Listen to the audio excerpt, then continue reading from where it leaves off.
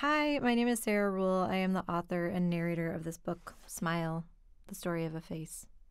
I hope listeners will come away with some comfort and some feeling of being seen, whether they're just dealing with the usual chronic disappointments of life or with a chronic illness or specifically with some kind of asymmetry.